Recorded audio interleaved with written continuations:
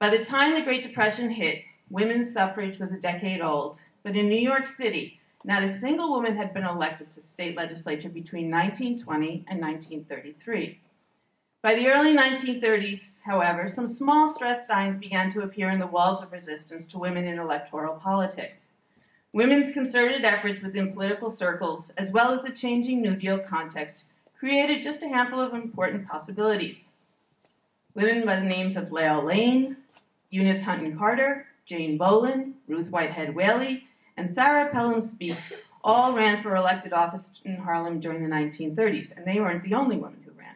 More than a dozen black women had run on the Republican, ALP, Liberal, and Socialist Party tickets over a 15-year period. They ran against each other, and they ran against black men as well as white men and white women. Even though they had lost their elections, the sizable number of votes that Carter and Speakes in the 1930s and Richardson in the 1940s won suggested that black women deserved a greater voice in New York City politics and policy making. At the same time, the Democratic Party dominated party politics, and it resisted running black women for office in any serious way, even though a number of black women had long been active in the party. Alas, black women were slowly chipping away at Tammany's resistance, but when and how long would it take to finally see change? Just a few more years, as you might imagine. Here's the 1950s. Despite the years of violent struggle that still awaited those who believed in racial justice, there was no mistaking the seismic shift in the nation's social landscape that the 1954 Brown versus Board of Education decision generated. Black New Yorkers contributed their own blow to the walls of segregation and inequality that same year. With a record number of African-American women registered to vote as Democrats in Harlem, the party was finally made to realize that black women were an important and active constituency.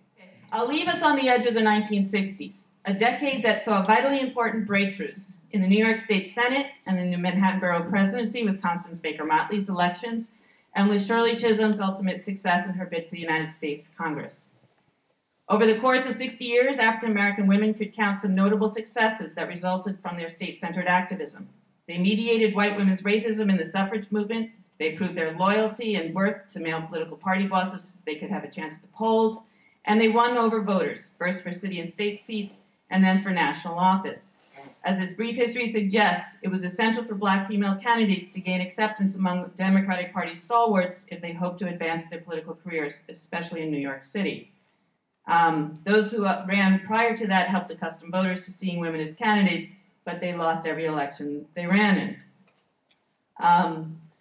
And so I will just remind us here that the last hurdle remains, and it is the one that Shirley Chisholm ran for.